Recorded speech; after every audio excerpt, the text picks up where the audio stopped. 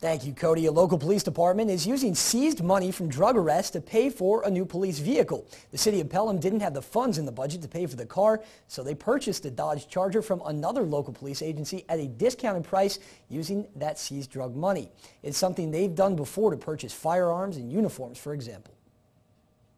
At this time, we were really in bad need of replacing a vehicle, and this opportunity came up. And thankfully, we had the means and the funds to purchase the vehicle without the citizens actually having to incur the expense.